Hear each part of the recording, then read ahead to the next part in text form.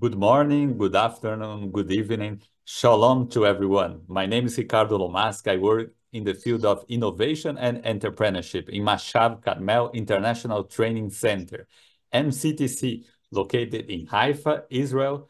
Mashav is the Israel Agency for International Development Cooperation in the Ministry of Foreign Affairs. In Israel, challenging conditions where land and water are scarce pushed the agriculture to be rich in innovative technological solutions used locally and shared globally to address critical challenges. I'm happy to organize a webinar in the field that I love, cacao and chocolate. We have more than 500 people registered. We invite the best specialists and technologies that can help cocoa producers and support sustainable development with less impact on the environment. Let's start the webinar. We will have 1 hour long of presentation, and in the end, I will open for questions. Please, if you have a question, you can write on the chat.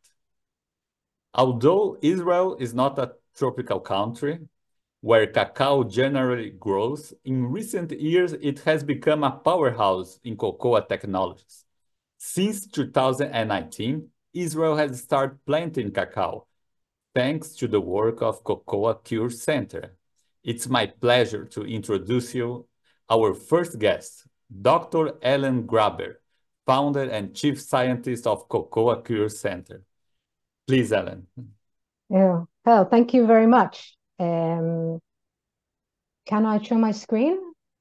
Yeah, sure. Ricardo? Okay. Do you see? Not yet. Yeah, Not now yet? yes. Yes, we Okay. are seeing.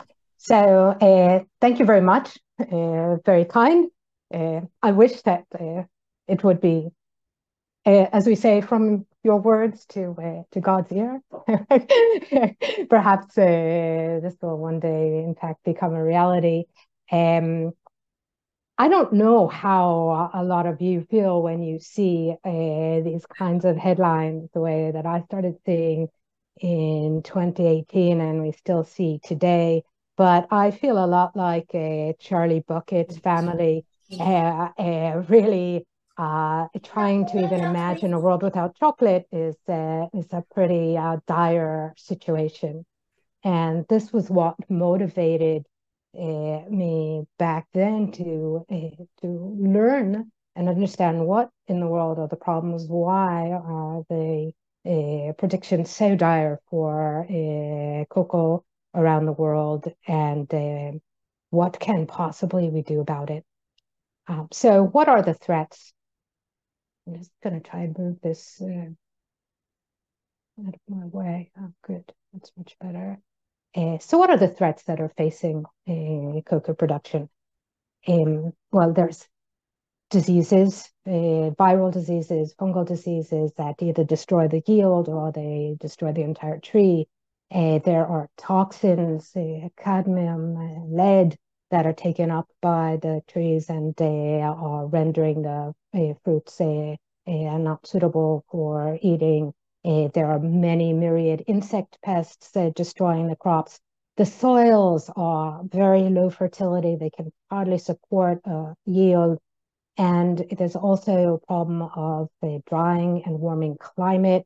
It ends up causing a loss of pollinators. All of these things we end up in a situation where the cocoa that's grown around the world, which is in southern global south, is actually yielding only 10% of its potential. So if we look at for example, climate change, I shall mention, it has obviously knock-on effects for many different things. If we look at the areas that are arable in Cote d'Ivoire and Ghana, today the expectation for 2050 for lands that are still suitable for growing cocoa is very much reduced due to the climate change. And that's maybe good to just expand out. Probably you know this, but it's good to remember actually who's growing the cocoa and who's eating cocoa. 3/4 of the cocoa produced today is produced in West Africa. The major producers, Cote d'Ivoire, Ghana, also a major producer, and other countries with small production in the rest of Africa. The South America, which was the traditional, which is where cocoa originated, is Central and South America, is provides a much smaller proportion and a very small amount coming from Asia. And who's eating all that? There's probably a lot of the people in this room, in this webinar, that the 3/4 of the cocoa is eaten in the Western Europe and in America. And so that's how this is distributed across the globe. And when we talk about who's affected, there's estimated to be some 10 million cocoa farmers around the world, but the people whose livelihood depends on cocoa in some way or another across the whole chain is something 50 million, and it's an enormous market. It's as high as a $200 billion a year market altogether. It's cocoa is sold. It's a commodity sold on the commodities market. So it's vastly important to the economies of the global south and actually also worldwide. Why are there so many problems? And I see this as really a vicious cycle, as it were. Talking about growing, we have a lot of problems with poverty. The main growing areas are farmers are highly impoverished. Impoverished farmers cannot give to the crop what it needs. So we have a lot of cocoa production threats that we saw. If the soils are bad, if the soils are bad and you can't provide fertilizer or water, then you're going to move into new areas, leading to deforestation, which, as we know, causes CO2 emissions, resulting in climate change, and so on. We get into this vicious cycle, and you couldn't even think that it's a really vicious downward cyclone. So these are some of the issues facing the cocoa production around the world. So after learning about this, I had a vision called it Saving Chocolate, and established the Cocoa Cure Center in Israel in 2019. And the purpose of this center was to research cocoa production shortfalls, to develop accessible and practical solutions to those problems, and then reaching out to the cocoa farmers, to the cocoa agencies globally where cocoa is grown for widespread implementation. You brought some photos of the very beginning, starting with the first few seeds and the first few seedlings as we learned what's cocoa and learned how to grow it and to plant it. And our trees are growing very fast and beautiful. Today, we have quite a large infrastructure, got about 1,000 square meters of dedicated greenhouse facilities, many hundreds of mature and producing trees, and of course, any number of smaller plants at all kinds of different stages. We've got some 18 distinct ecotypes, so different varieties. And some of the things that we started working on in the beginning and concentrating on are to learn and understand what are the cocoa tree nutrient and water needs throughout its entire life cycle. This is something that's actually not known. And it's something that's elementary to know if you want to then intensify production with supplemental irrigation and with fertilization. And it's also essential then you want to go and modernize the agricultural production of cocoa with different agro techniques and with the tree architecture. So I'll just show you a very short part of film of one of our experiments we have in our greenhouse facilities. These are 200 liter lysimeters where we have seven different nutrient treatments going in a completely replicated system. We know exactly what's going in. We know exactly what's coming out. In terms of volume and also chemistry, we know how the different nutrient availabilities affect uptake of the nutrients by the trees. We monitor the entire development of the tree from seedling to fruiting and maturing seeds, and also learn about how the nutrient availability affects the fruit quality. And then this is the type of information that can be translated into actual recommendations for growers. What do they need to give to their trees in order to get the best results? We also learn about what is the water needs of the trees so that we can also understand how to go and give irrigation and supplemental irrigation to support the production, year-round production of cocoa. And this is one of the important goals. It's one of the important goals from the start, is to take this information and knowledge to the smallholder farmers. These are some photographs from pilots that have been put up by a colleague of mine, Moshe Khamsani, in Ghana.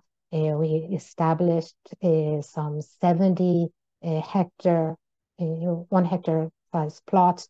This is a solar power energy to running a pump to get groundwater, to give supplemental irrigation to the trees, and working with the farmers and the smallholder farmers. You can see in a small film also, oops, sorry, well, that one didn't work. One more time.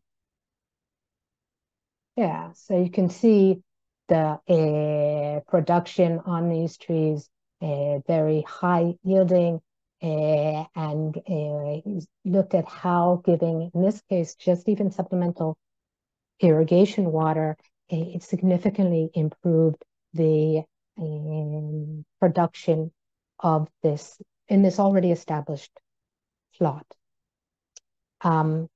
We're working together in developing a much larger rollout of this type of program that was tested in these pilots, as I said, with Moshe Khamsani, so an Israeli, and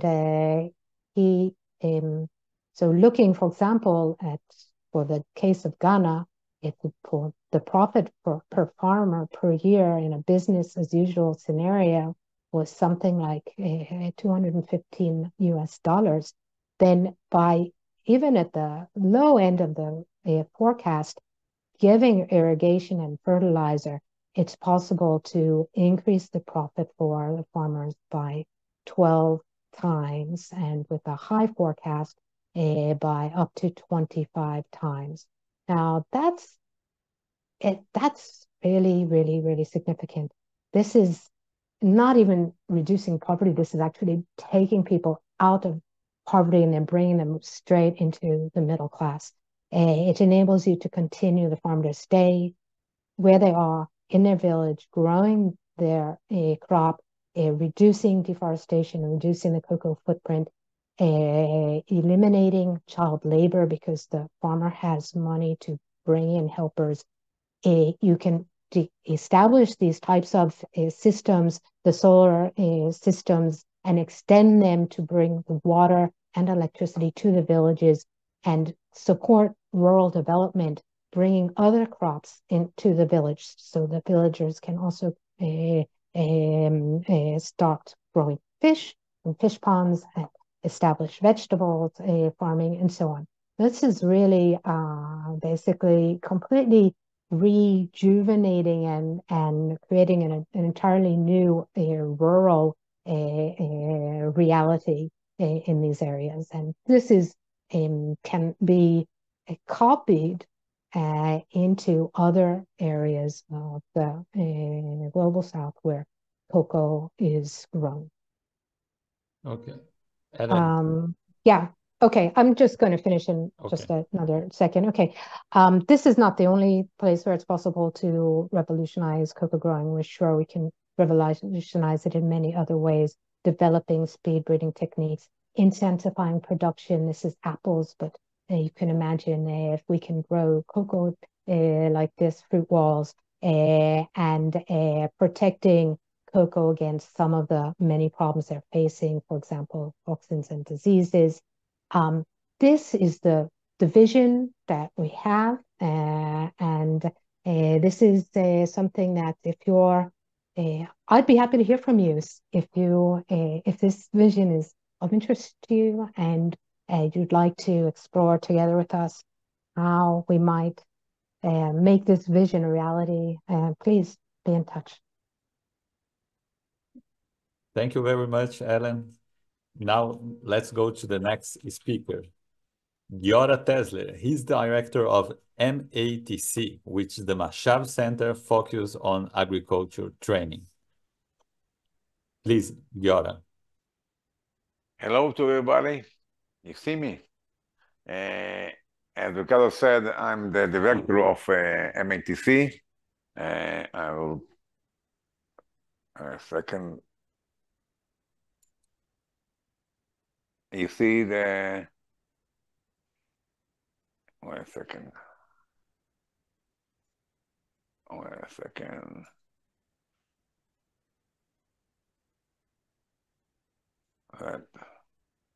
Share. Okay. You see it? You're watching the screen. Okay. Myself, I was, before I became the director,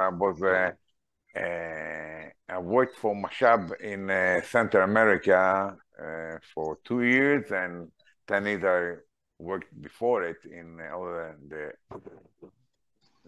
all the countries in Central and South America in agriculture. We belong to Mashab. A second. We belong to Mashab. Like Ricardo said, we're from the same roots, but we are only dealing with agriculture. There is the MATC, that's Mashab Agriculture Training Center, and there is MCTC, that's Mashab Commerce Training Center, and there is the METC, that's Mashab Educational Training Center. We all work to enlarge the knowledge of professionals in all over the countries, especially in developing countries, to try to give them and work with them in all kinds of concern agriculture. We do it in the 5 languages that you see here, and we start. We have the post-term long-term agriculture expert, like I was I was stayed in Guatemala, stationed in Guatemala. I was in charge of all Central America. I've been there teaching and helping also people that farm cocoa, and it's not an organized orchards. It's sometimes it's with the trees that are placed in the place, but they don't get water and don't get fertilization, and like you see, they fertilize the cocoa after picking on simple and primitive ways. The roots of the seedling are really poor, and sometimes they just take the wood as a place to give cover to the young plants of cocoa, and they put it on the mountains without any watering or fertilization, or you see all over I've been in teaching in Colombia, in South Mexico, in Guatemala, and I'm talking about the small and even the medium farmers of cocoa. And we got also to companies that deal with chocolate, and that's the most important thing in the chain value. If you don't have somebody that will buy your cocoa and make the produce chocolate, so don't make cocoa. One second. And the problem there is the drying and the fermenting the cocoa. That because of that, a lot of people say that they don't grow cocoa because it's a special method that you've got to try. I will talk about not about the cocoa. I will talk about things that I saw and things that I think that doing those things you can produce more cocoa and you can get more money out of the cocoa, because when you grow 400 kilos for an hectare in a simple farmer, yes, that doesn't put anything to innovate, no water, no fertilization, nothing that helps to grow the cocoa. And instead, if we would put a little bit, yeah, it could get to 1.5 or 2 tons for an hectare. And for example, you've seen that in the last picture, you see, for example, in a village called Cocoa in South Mexico, yeah. So they've got the plain area where they could grow their cocoa and make an orchard and earn money, and they prefer not to deal with the cocoa, to put the cocoa on the mountains without any suitable conditions, and grow instead of it sugar cane. That's what we try to do with USAID and other companies, association for over the world. And we don't deal with the big companies because they've got the money and they've got the solutions. The thing that I got from like 10 years that I was working in South America and Central America, first of all, the trees are not covered. They keep trees that reach to 10 meters, 5 meters, and there's a possibility, and there isn't a possibility in the picking. And they would spread planting of traditional varieties, and that way they don't get planting materials that are very poor in quality, and you can get a great product from such planting material. Now, the small farm, due to fermentation and other things, this is a thing that we try to combine 4, 6, 7 farmers, little farmers, yes, to come together, and that way they can make the fermentation and the drying more useful. They are using the fertilizers and the fungicides and the insecticide in a wrong way. They go to the shop and they buy what they are given by the sellers, and not always, and usually they don't have any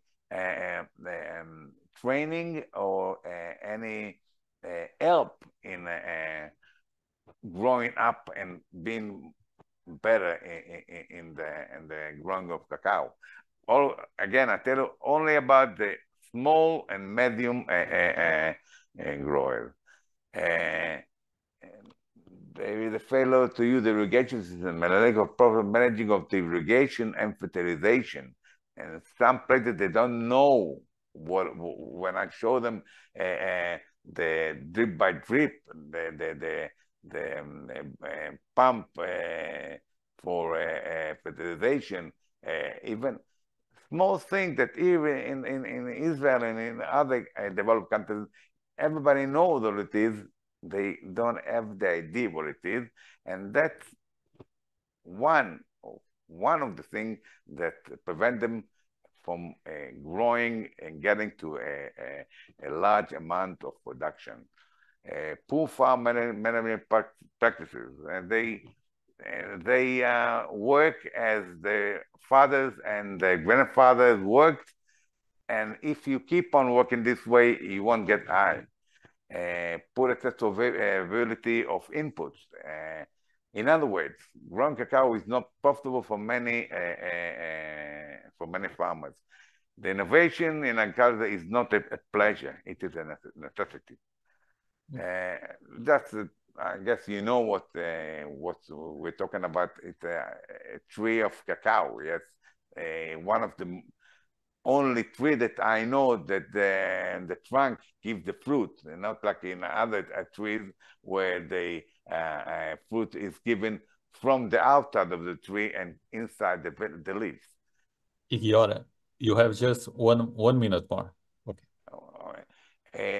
The healthy of cacao is it is a more productive cacao when it is more vigorous. Generally, higher yields, resistant to pests and diseases, planting material for quality and quantity, and good cultivation and post-harvest practices. How to make it a source of quality on the planting material to obtain the greatest production. The first factor that you gotta think is the climate of your area, soil fertility, educated internal drainage, water source, innovation, yes, water, pump,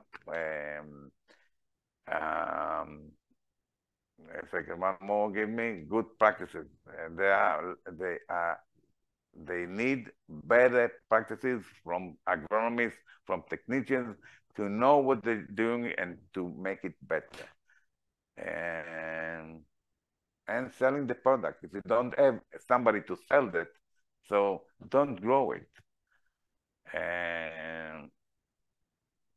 And read all what I wrote, but the first thing is planification. If you don't have a plan, so you don't start good. You need something to show you what you're gonna get and how you're gonna make your orchard better.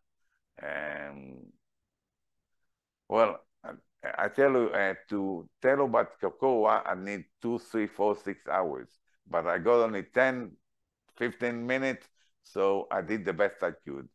Thank you, and waiting for your question. Thank you, Giora. Thank you. Now we are gonna hear from 4 innovative companies, each one 5 minutes. Let's start with AgroScout, Ido Bar Av. Hi everyone, I'll just share my screen.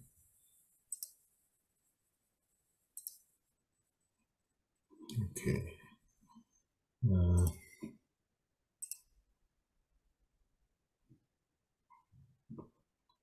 Okay. So AgroScout is providing agronomical advisory using robotics, remote sensing, and AI. I'm the chief agronomist, and we were dealing with cacao for the last 2 years. This is in Ivory Coast, where the cocoa is scattered not intensively in the jungle, and we have some intensive plantations there, but mostly traditional ones. And this is the one that I'm going to talk about. This is in the island of Seram in Indonesia. This belongs to both to Mondelez and OFI, Olam Fruit Ingredients. This farm is about 2,000 hectares, We did our work in 1,000 hectares, and the goal was to improve efficiency and accuracy in cocoa using our sensors, which are drones, satellites, and the mobile phone, which you can have the app on it. And these are the issues that we've been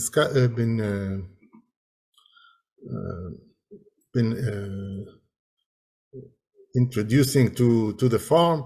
The sensing all kind of issues, which begins with missing trees, drainage disorders, vascular streak dieback, and black pod. For each one of the subject, we've produced a heat map of the plots. Because the farm is so intense and huge, the farmer has to prioritize the work of his teams. If he has the team of pruning for VSD, if he has the team of removing infected pods, then he needs to send them to the plot that is most severe and that is requiring the most crucial treatment. So we provide these heat maps using the aggregation of the information. This is one example of a problem that they have. They have drainage disorders. The area has a lot of rain, and the roots of the cocoa trees are very sensitive to standing water in the root zone. And these are maps that we did of drainage disorders using both satellite imagery and the drone imagery. And then we provide these heat maps that I've showed you before for each subject. For missing trees, we did the same. This is also mosaic, which is stitched imagery from a drone. This is an image from the drone from 20 meters. This is a vascular streak dieback, and this is the map from the mobile phone, which eventually gets to be aggregated into this map, which gives the farmer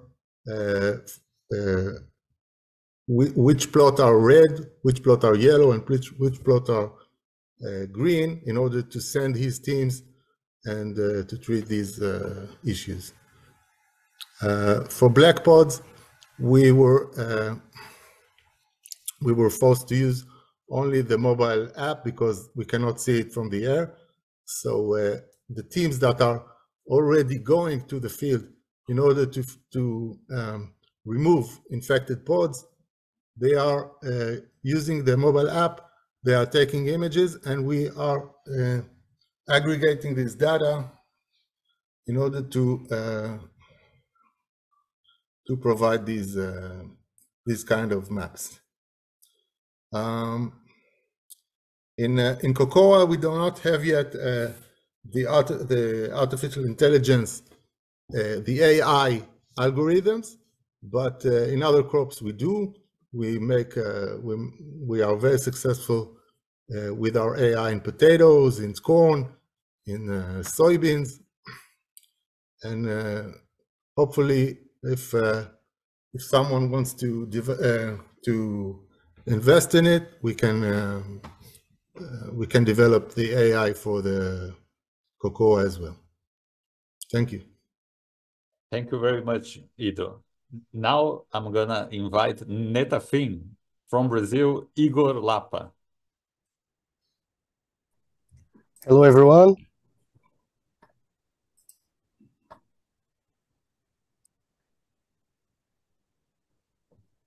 Let me share my screen.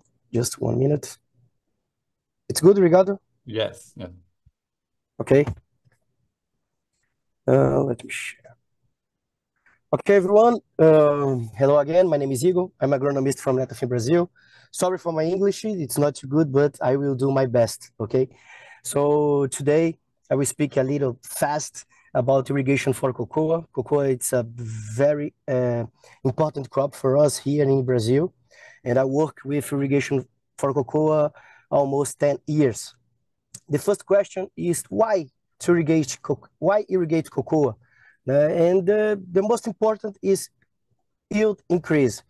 Every farmer search for yield increase, and we can get this with irrigation, okay? And plant stand uniformity, of course, we need all the plants grow together and development, all the quantified fruits together in quality and size and everything.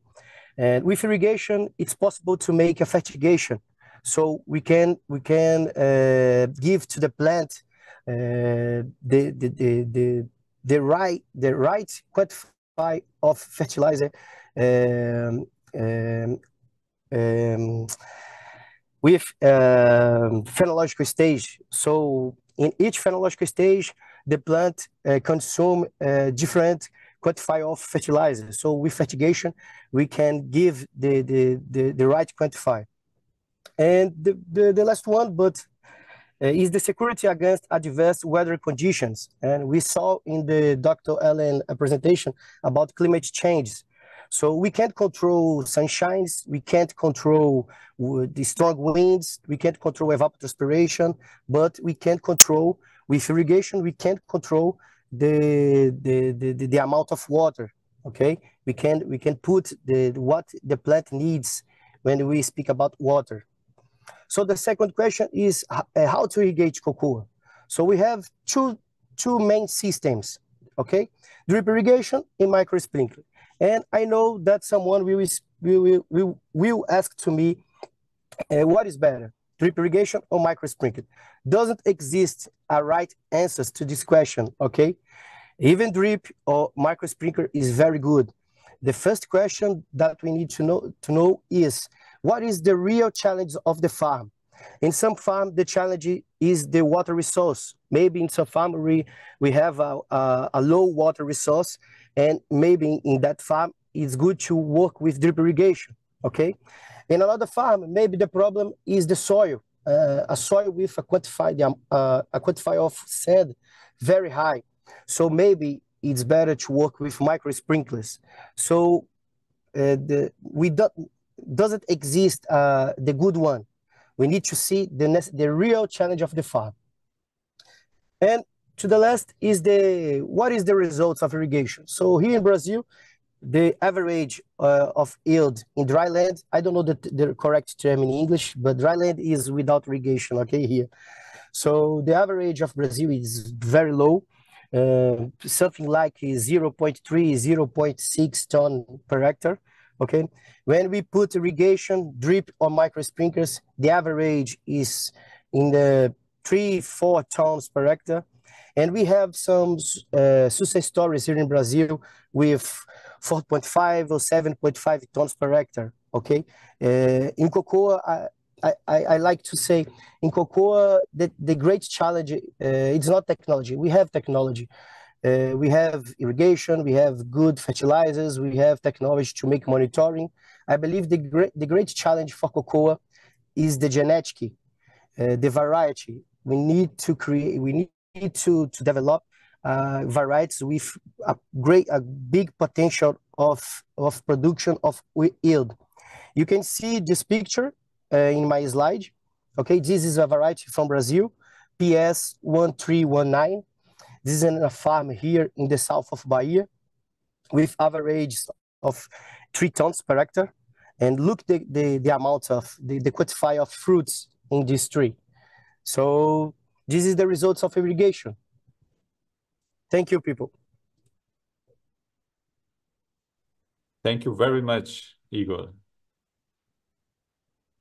Now the next one is Dr. Clarice Maia from Antibios.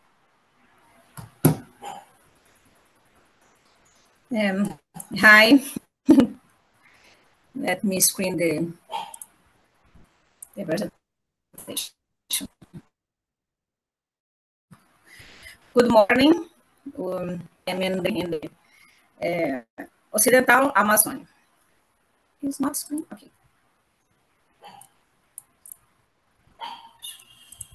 Are you seeing? Yeah, it's working. Okay.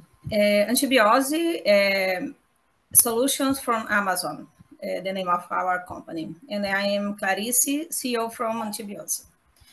Antibiose is a company that produces biological inputs using microorganisms from the Amazon. You use the Brazilian biodiversity to develop the sustainable agriculture. For Antibiose, the solution is present in the vast health present in the Amazon. The other speakers talk about the increase in agricultural production, the needed to cocoa. Sorry about my English. And the increase of agricultural production make to appear in the disease and pests like witch browse that occurs in cocoa and in cupuaçu, other plant from Amazon, from the family genus Theobroma. It's Theobroma grandifolium.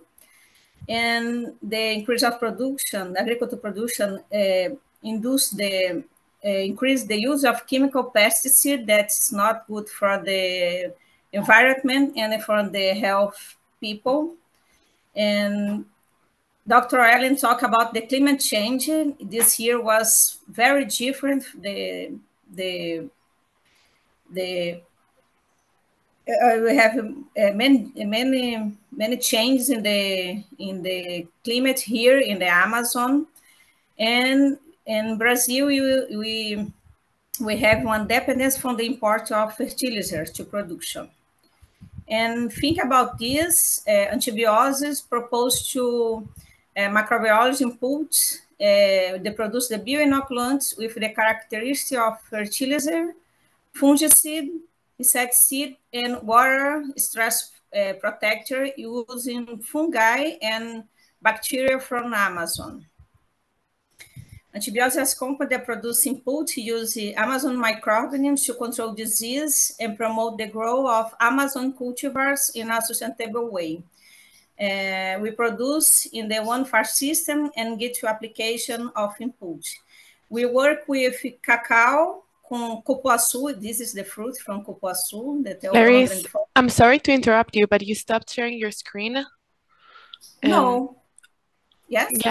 Yeah, sorry, you might want to try to reshare it. Oh, I'm sorry. Are you seeing? No, we can't see your screen right now.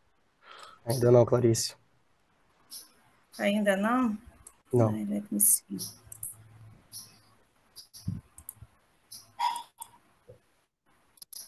Foi, Clarice.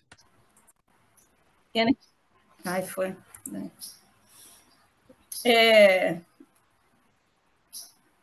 Nothing was screened. I'm sorry. Now it's okay? Yes. I think that's yeah. It's okay. And here I can begin, or we saw this slide. You can... you can. Okay. You can continue. This... Yes. Okay. Yes. I think it was here. Yeah. Yes. Yeah. Então, then we developed the microbiology input from the Amazon bioinoculants with characteristics of fertilizer, fungicide, insecticide, and water stress protector, using fungi and bacteria from Amazon. We work with this true cultivar from Amazon, cacao, cupuaçu, Theobroma grandifolium, and açaí, the other developed bio-inputs for this cultivar from Amazon. We have two products for cacao. One is bioimmune to control witcher broom, using a trichoderma on fungi from the genus Trichoderma. And here is an in vitro test with the fungi Moniniophyta perniciosa, the production of trichoderma, and this is the test in greenhouse using not using the trichoderma and using trichoderma for the control of witch broom. And here is wide testing in a camp in one farm, applicating our product in a witch's broom. And the other, and the other products is bio-cacao, that's one biological inoculant developed with bacteria, endophytic bacteria from cacao, that induce the main nutrients for cocoa trees, that nitrogen, phosphorus, and vegetable hormones, and also control the witch in cacao. This is our test in vitro, the bacteria, and here is the fungi that cause witch's broom. In the application, we application the sendings, the formulation, and here the test in a greenhouse with not it's still formulation from the bacterial formulation to the growth of cacao. The benefit increase in productivity and quality of fruits, provide greater profitability, ensures health from the producer, and the reduction of environment pollution, and then preservation of natural resources.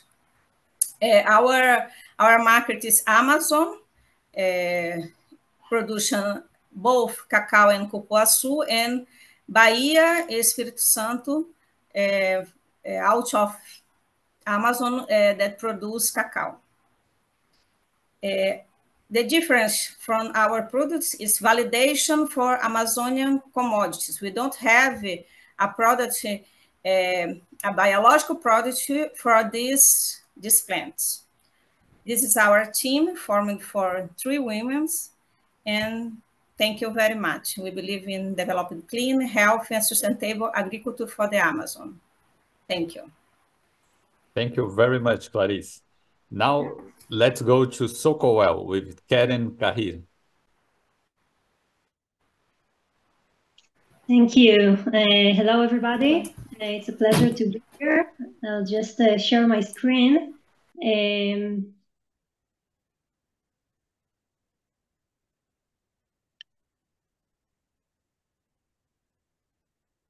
Okay.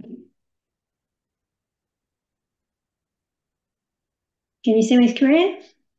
Not yet. Perfect. Okay. Yes. Amazing. So hello, I'm Karen. I'm the CEO of Socowell, which is an Israeli startup at a seed stage, and we have French partners. Socowell is a combination of French for chocolate and well-being.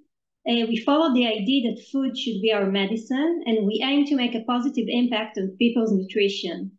That's why we've developed an innovative nutritional supplement that utilizes vegan dark chocolate as a delivery system for different types of vitamins. The global consumption of nutritional supplements is steadily growing. However, there is a lack of innovation in this category.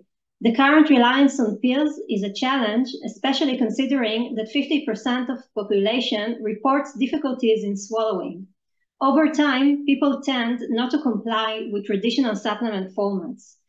We know that people love chocolate, and we at Socowell sure do. And at the same time, people have issues with consuming supplements. We wanted to find the sweet spot that resolves this.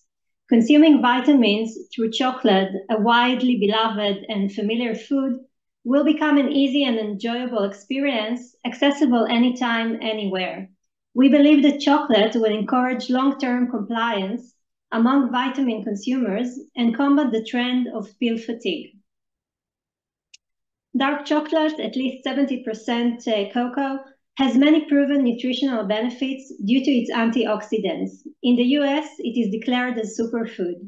We made it even healthier.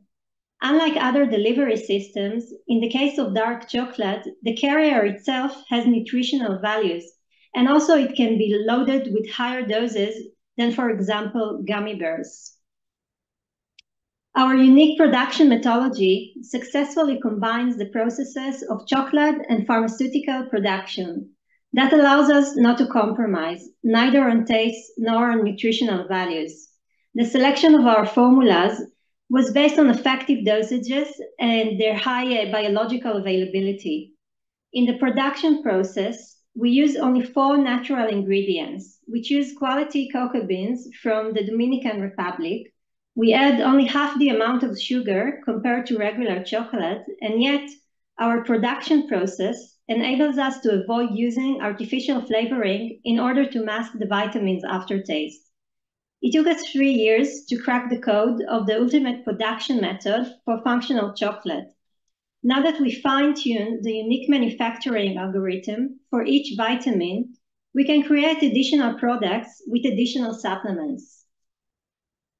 At our current products, we use popular vitamin formulas like the B family, vitamin C, iron, zinc, or melatonin, appealing to a wide range of target audiences, from those having an active lifestyle and need an energy boost to those dealing with stress requiring calming support, individuals with sleep issues who use melatonin as sleeping aid, or vegans and vegetarians that need nutritional strengthening.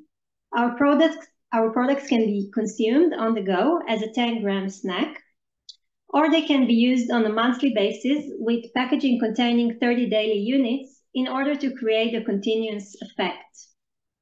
This is a 30-day package.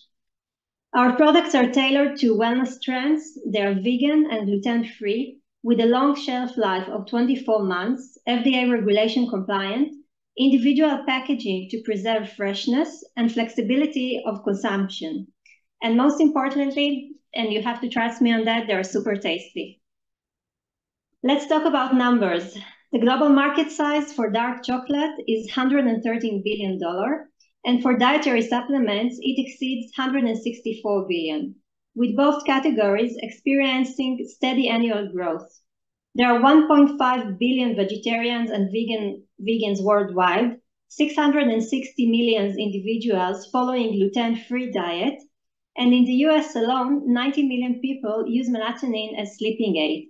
This growing population is actively seeking for healthier snacks and is willing to pay more for them. We have functional solutions for them. I wish we could meet face-to-face and I could offer you a taste, but hopefully you'll be able to enjoy it soon on shelves next to you. Thank you very much for listening. Now for the end, we have a surprise. A project between Israel and Philippines to support technologies in cocoa plantation. I invite Jackie Go from Filipinas Cacao Heritage Reserve. Hello, good evening, everyone. Thank you for the invitation. Allow me to share my PowerPoint. Yeah, just a minute. Yeah. Okay. I'm the president of Filipinas Cacao Heritage Reserve, Inc. We have been producing chocolate since 2017 and under the brand Oro. And it won the top 20 best cacao of the world in Salon de Chocolat 2019. Plus, recently in 2023, it also is qualified as top 50 best cacao of the world in Salon de Chocolat 2023. Awarding will be done next year in Amsterdam. But due to the increase of the demand of Oro chocolate, there's also a threat of the supply of the cocoa beans in the Philippines. And also, as we have discussed earlier regarding the climate change and other threats to the farming, that's why we decided to start to do and pursue the planting of the cacao. So we have a move beyond sustainability, a pursuit for passion to heal and restore the soil, not just net zero, but to be carbon positive, to increase value by revival of Criollo, to improve livelihoods of people, and to supply climate positive cacao. Philippines used to be all Criollo. In the 70s, the Trinitario came in, and in year 2005, the Forastero came in. And this is a 13-hectare farm in Bungo, Laguna. It's an hour away from Makati. This will be all mother trees of Criollo 1 year from today. Currently, we already have 1,700 Criollo trees. This is a collaboration between Farmentor, recommended by the Embassy of Israel, Ambassador Ilan Floss as our mentor, and Filipinas Cacao Heritage Reserve Inc. It's not just a consultancy agreement, but a mentoring arrangement with them. So we do online training with the four of our consultants, Nina Lehman as our project director, Moshe Bronner as the soil specialist, Eli Simensky as a fruit breeder, and Yael Skutelski for the IPM. And we have in our team, myself as the champion of the project. Together with me is 4 licensed agriculturists from the Philippines and 1 farm supervisor. And then we have 6 farmers. And we do with the farm mentor face-to-face training in Philippines. And also this is a collaboration with the Embassy of Israel, Farmentor, and Filipinas Cacao Heritage. And you see in the picture that Ambassador Ilan Flas also visited the farm.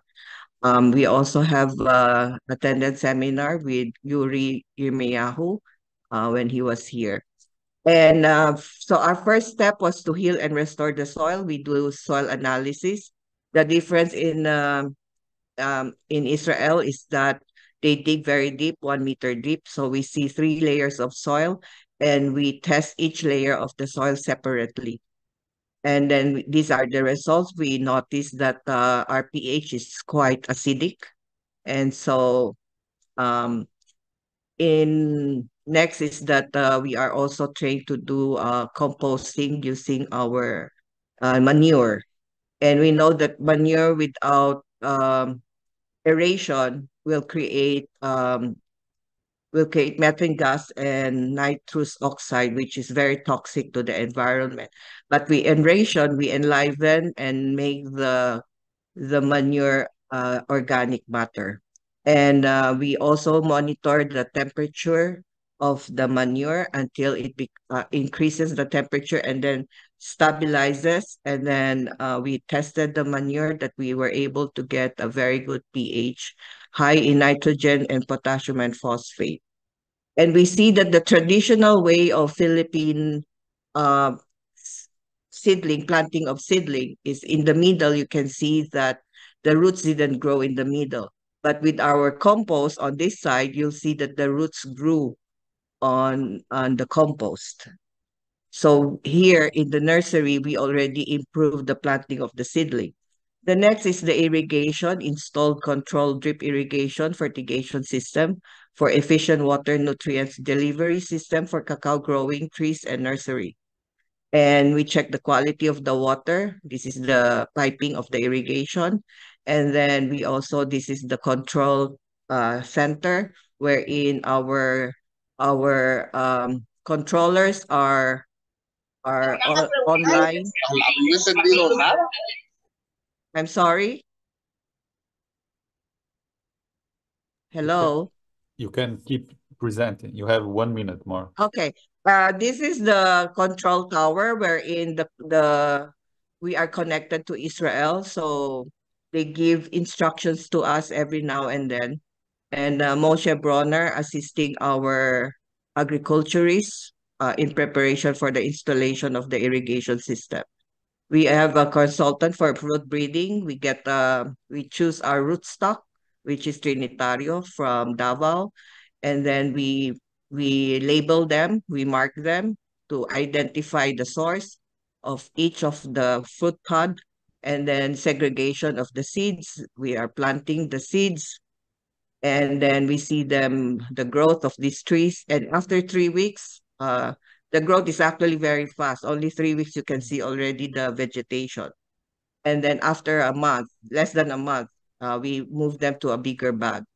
And we are grafting to convert the plant to Criollo. And these are pictures. If you see this is just the grafted a year ago, but you see how the growth is also very fast. And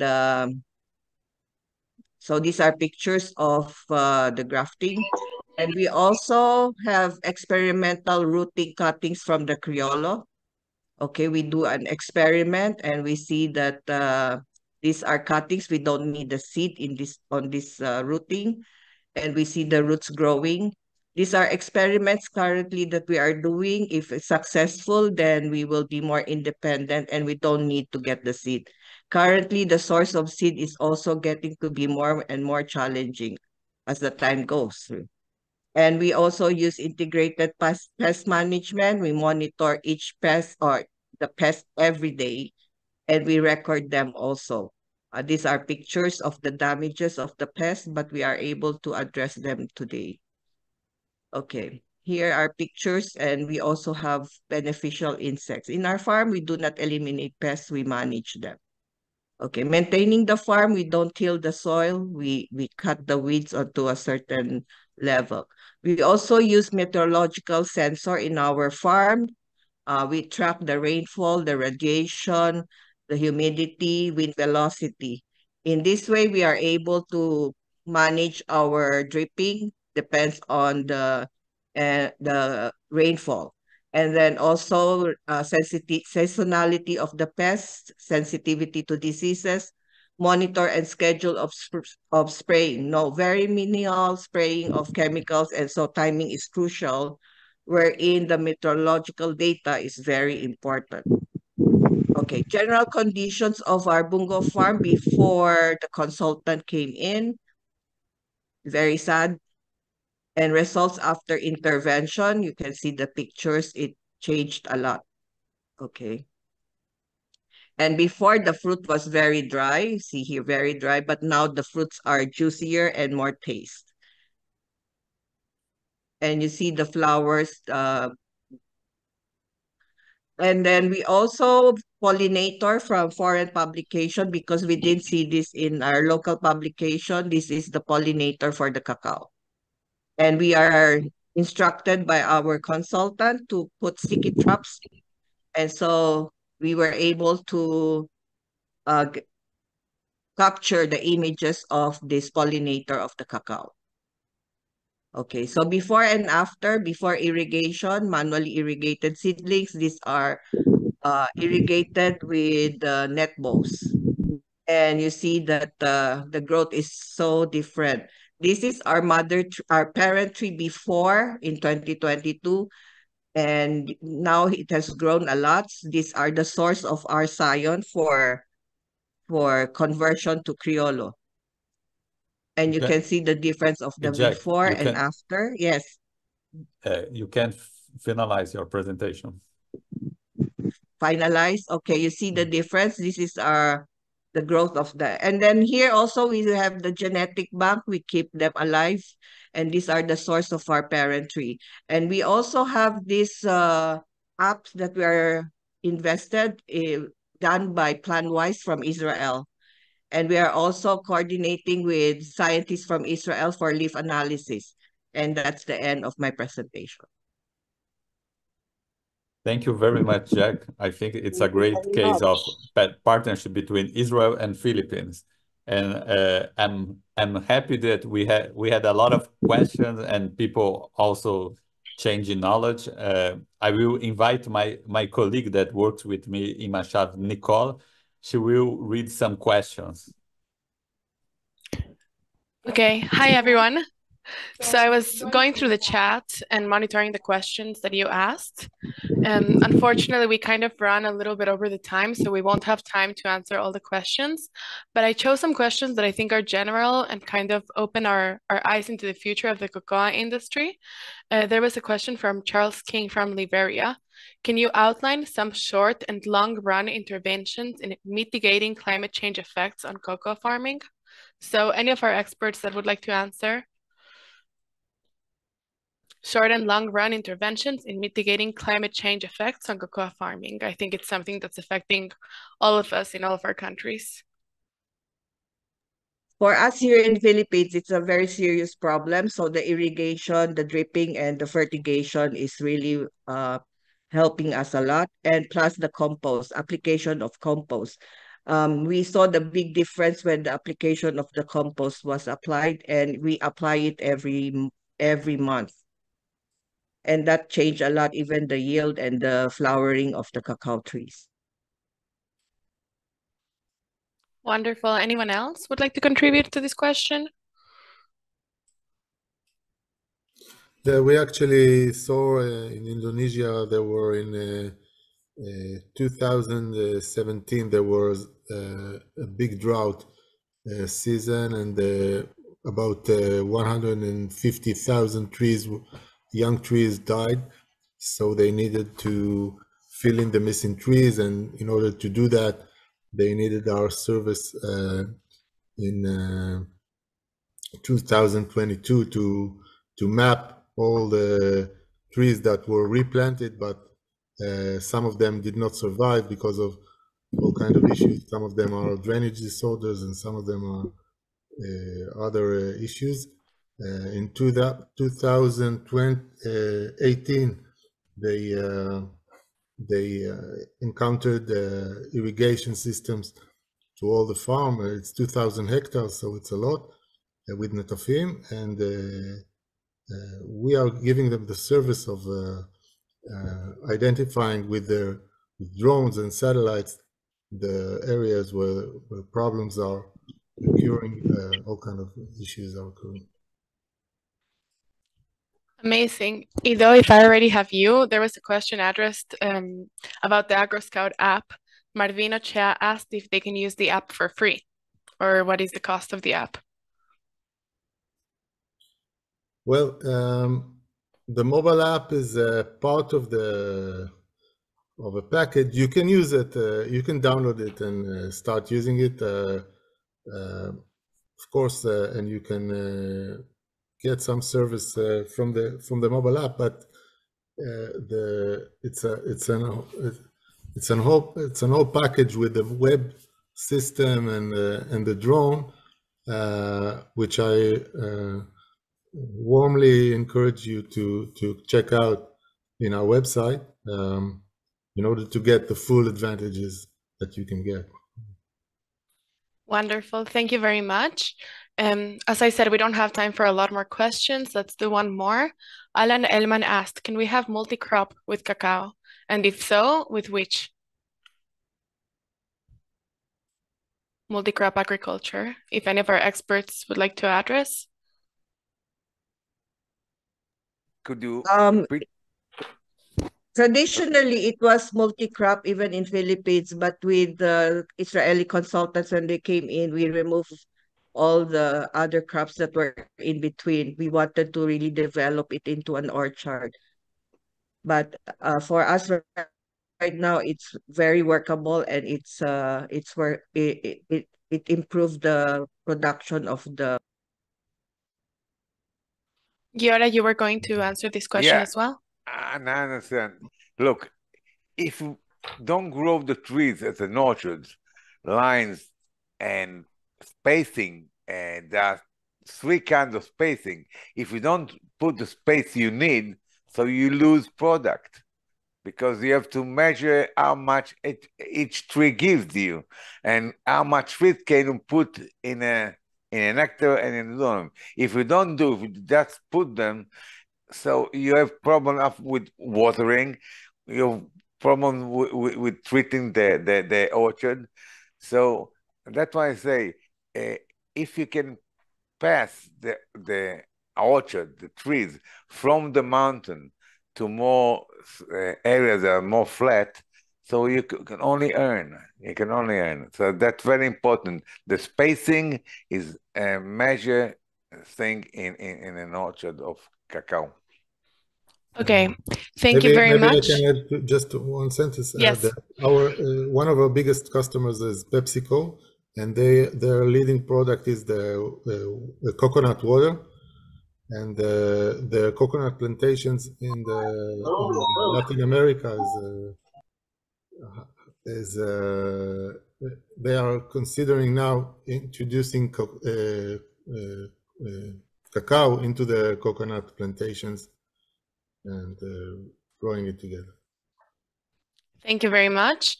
So as I said, unfortunately, we don't have the Sorry, I can hear myself twice. We don't have the time to go through all the questions. The webinar was supposed to last only 1 hour, but I think all the interventions were so interesting that we had to take a little bit more of your time.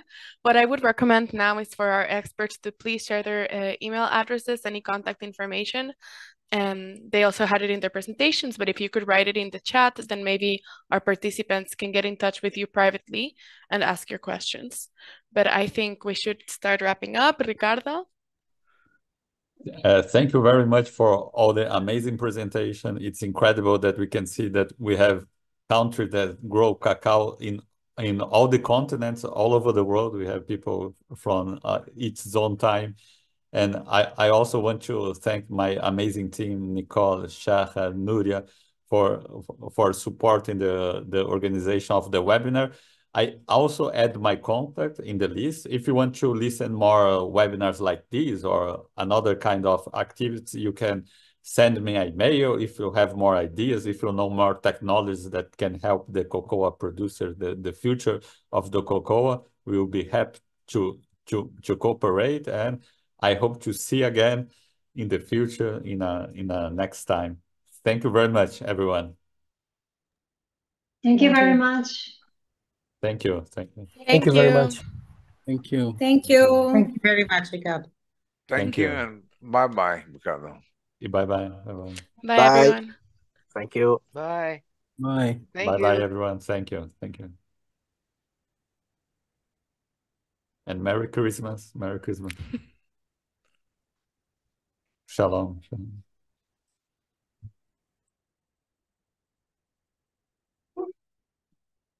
Wow. Merry Christmas. Merry Christmas.